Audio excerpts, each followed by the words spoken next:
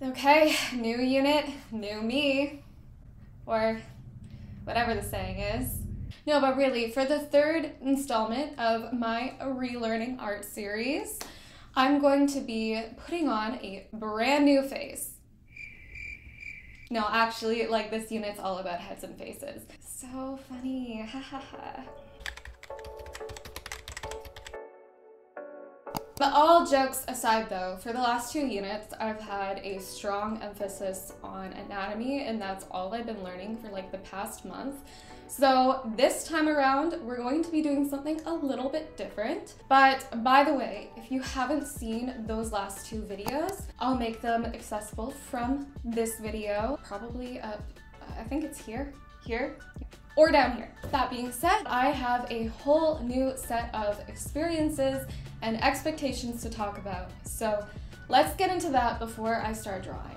So actually, a fun little fact about this is that I actually used to start drawing with the face, more specifically with the eyes. So I would just go and I draw the eyes, then the nose and the lips, and then put the jaw like around that, which was a very terrible habit to have. Don't do that. Don't. One of the biggest issues with this method though was the fact that since I'd start with one eye, and the rest of the face would just depend on that one eye.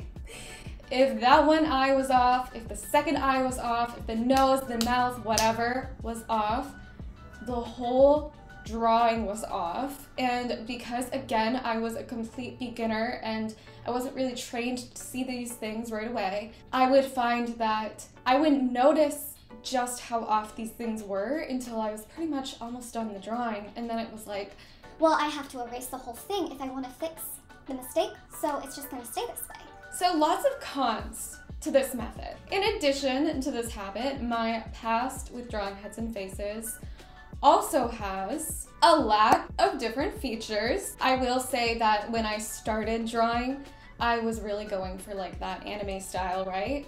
So I would just say to myself, like, their faces are all the same. But as I continued developing my drawing style, and especially when I changed it, my habits didn't change, even though the style changed. So I still didn't really learn how to draw new features for a very long period of time.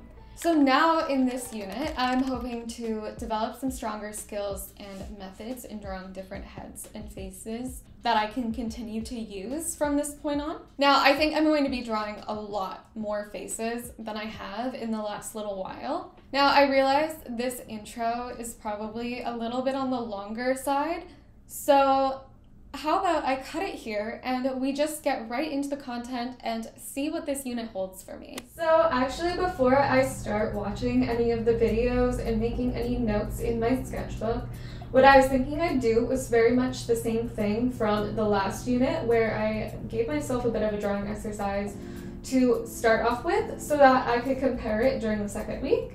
And this time around, I'm going to do the same thing with a face. So I'm going to draw it to the best of my abilities with the methods that I've been using up until this point. And then once I've done that, it'll just stay in my sketchbook, and sometime next week we are going to draw it again and see if it's any different. So let's begin.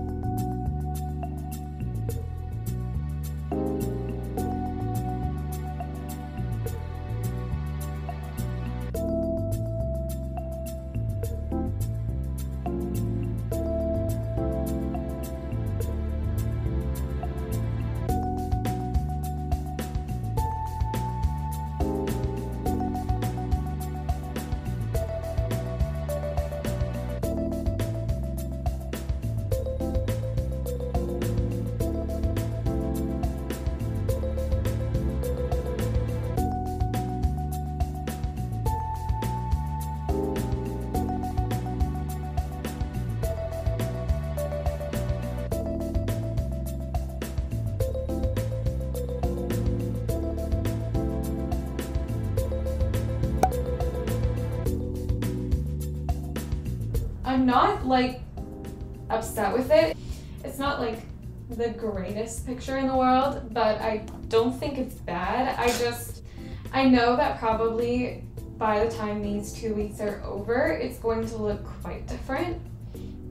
But I think she's decent. Like, but yeah, here's where we're at so far.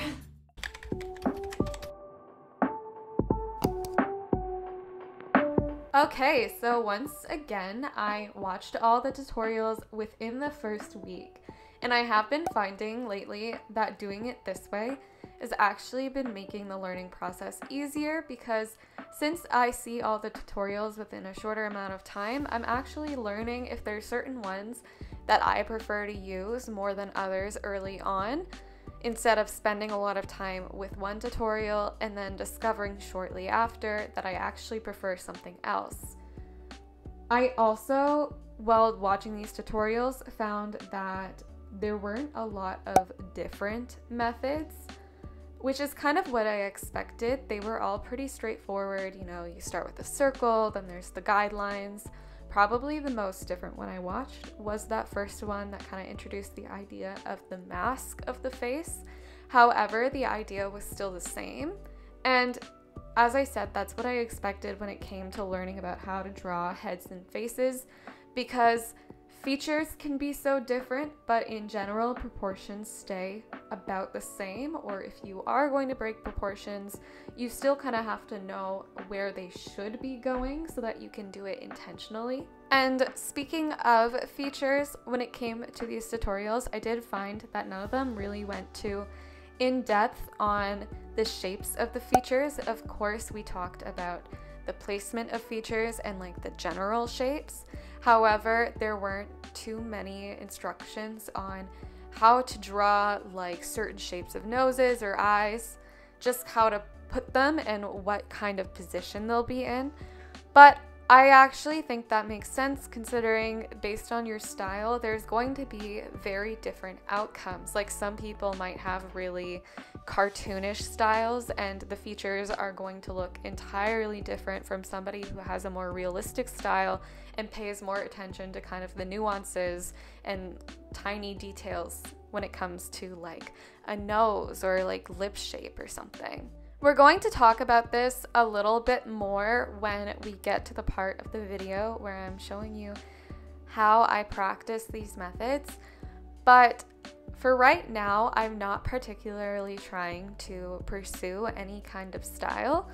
So I am just focusing on getting these placements down, getting the proportions fairly accurate, and kind of knowing how a face is generally shaped before I go and play around with the details. So for now, I find that each of these tutorials was extremely helpful, and they were really comprehensive on how to draw different angles, and some of them even went as far as showing how to draw from below or above the face, and that's something that I had been scared to do for a while.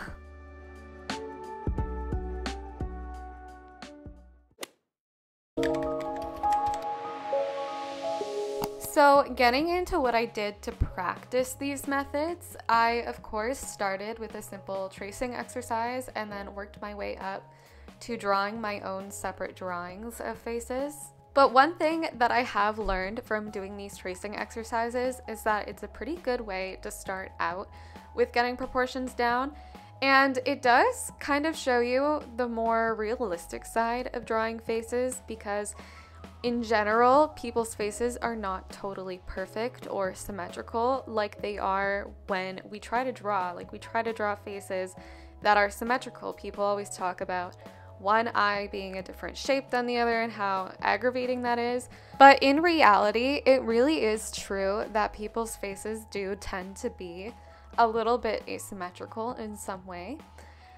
I also think that it's really important to get started with a variety of different faces, which is why I'm really aiming to make sure that my references kind of have a variety of different backgrounds, both feminine and masculine features, instead of just kind of aiming for one type of face like I always used to do. And this way you can get used to drawing different features right away.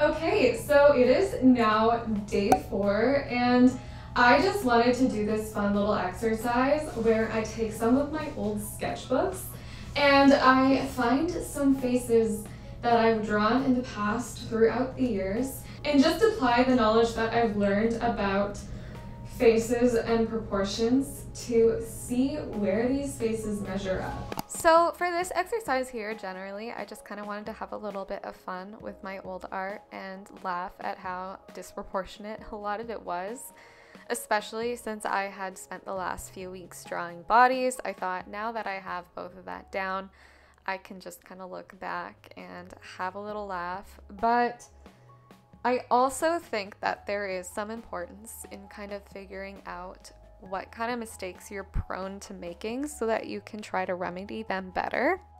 But looking back at a lot of these old drawings and just seeing the variations in styles that I was trying to pursue over the years, it did kind of bring to my attention that I think a major problem that had me quite frustrated even back then was because these drawings were so out of proportion.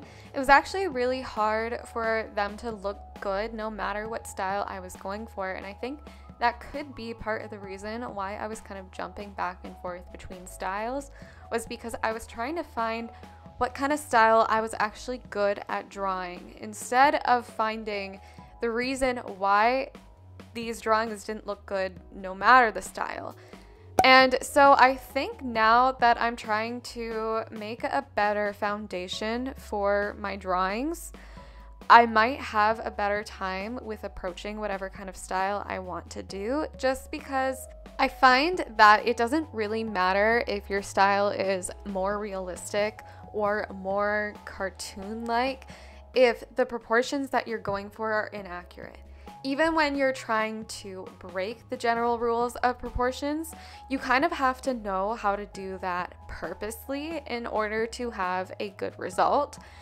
And I think kind of understanding that now helps to open the doors for pursuing whatever kind of style I end up wanting to pursue by the time I get to that point. However, it does also make it a bit more intimidating because it does mean that there's just so much to choose from, and so narrowing it down could be a challenge. But in the end, I think all that really means is that there's more reason to just get out there and try more than one style, more than one way of drawing, and see what you really gravitate towards in the end. But you never really need to box yourself into one particular style or way of drawing, and if someday you come across a different style and you think, man, I really wish I drew like that, you could always just start trying.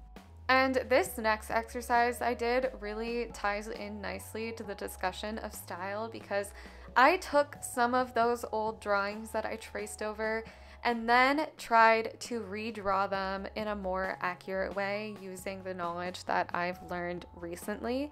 But I found that there was one particular thing that was stressing me out about these drawings, and that was the fact that I wasn't trying to draw them in a particular style. I kept kind of going back and forth between how I should have been drawing the features, even though I was only trying to focus on getting them down accurately. And I actually found it kind of hard to compare the new drawings to the old ones, even though the new ones may have had more accurate bodies or angles to them, just because the older ones had more characters. So it kind of felt like a step down, even though I am actually trying to learn how to do things better. So even though I had more of an accurate idea of what I was doing when it came to drawing the bodies or drawing the faces at different angles, I just didn't really feel satisfied with the way that these drawings turned out. And looking back now, I am actually fairly happy with the bodies on most of them. I think that they look a lot better than I used to be able to do. However, I just felt generally disconnected from these drawings. even though I did them, they didn't necessarily feel like my own work. And this exercise actually brought up another point for me, which is just the fact that I find that digital drawing is kind of a tricky thing to transition into. This isn't my first time drawing digitally, but it's also still just the beginning for me. Like, I don't really have a full grasp on digital drawing. I've drawn on paper far more times than I've ever drawn digitally. And I find that on digital drawings, the cleanness of the lines is actually kind of a downfall because it kind of makes it feel like the lines are actually much worse.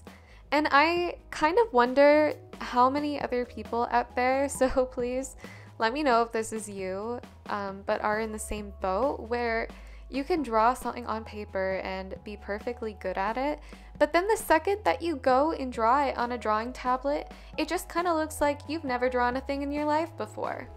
And I will say, I do think some of this is just because I'm only using the hard round brush. But please, if anybody has any tips on how to get better at drawing digitally, I would love to hear it.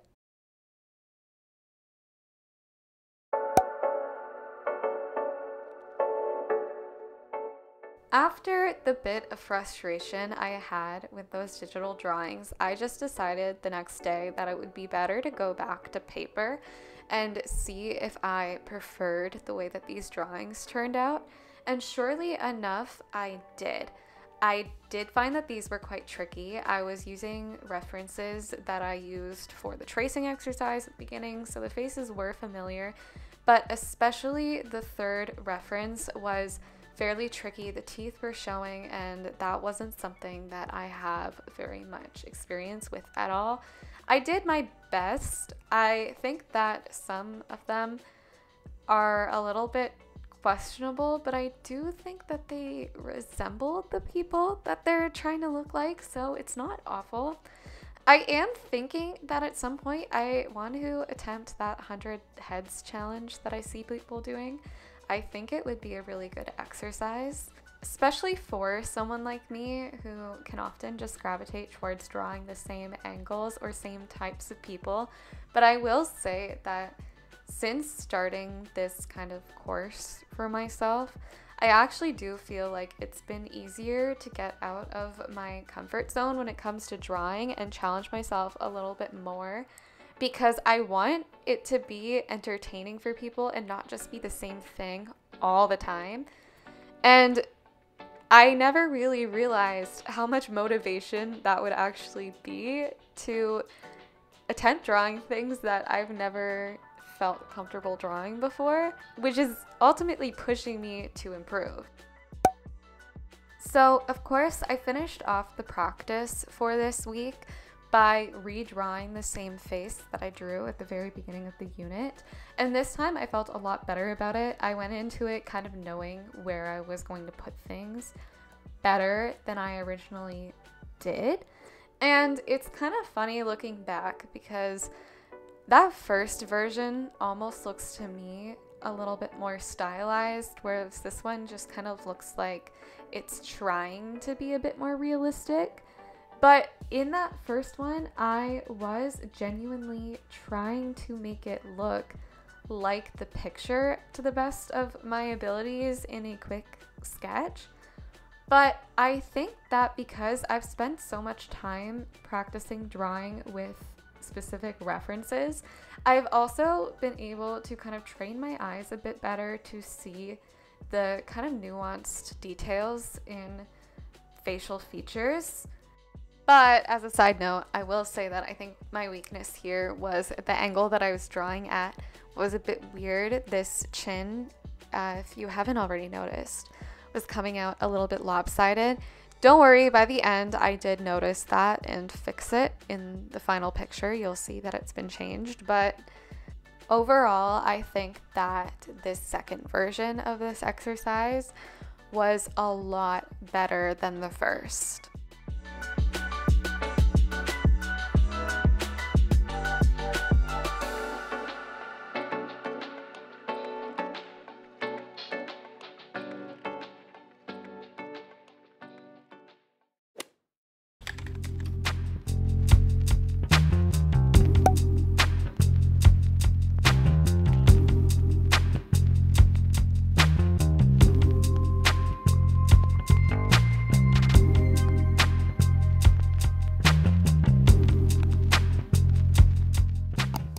So now let's talk about the assignment that I gave myself for this unit. The idea was fairly simple, just like the other ones, where I took 3 different faces at different angles and then tried to draw them to the best of my abilities. I did end up saving 2 versions from this, one with all of the guidelines and then one that is just a clean version. And before I move on, I do want to address that these initial assignments in the first few units are a lot more like studies, but I'm hoping that as I continue to gain more skills, each assignment will kind of be more fleshed out than the last one, so that by the time I'm actually done doing this little course, I'll have like actual finished pieces of art.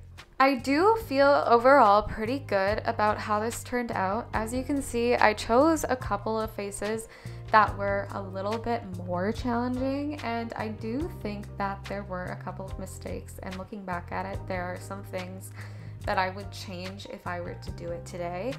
But in general, I think that it's really important to kind of get out of my comfort zone when it comes to drawing faces. So I am really glad that I chose to do that, even if they didn't turn out exactly like the picture. And in general, I would actually even say that despite faces being such a challenge for me in my past, this unit felt a little bit more laid back for me than the anatomy ones did, which was really surprising because I thought if anything it would have been a little bit more stressful. But I do think that maybe I can just credit that to the fact that I have always enjoyed drawing facial features, even when I'm not doing it particularly well. I am expecting that the next unit will also feel a little bit more laid back and fun. It is all about clothing and hair, which is just so fun to me, though I do think that it has been a little while since I've kind of gone out of my comfort zone, especially for drawing hair. And so I'm really hoping that I can learn how to draw better hair, more types of hair. The funny thing is that I gravitate towards drawing just like long straight hair when I don't even have straight hair. So I am looking forward to challenging myself with that a little bit. But anyway, that does pretty much just bring us to the very end of this unit. I really hope you enjoyed it. I took a bit of a different approach when it came to editing it, so please feel free to leave me a comment and let me know how this compares to my last video. And of course, you can always help me out by leaving a like. You could subscribe to the channel if you want to see more. But just as a very quick heads up, I did push off the next unit just because of the holidays. But I will be posting another kind of video between now and then, so be sure to check that out when it's up. But that's all I have for now, so I will see you next time.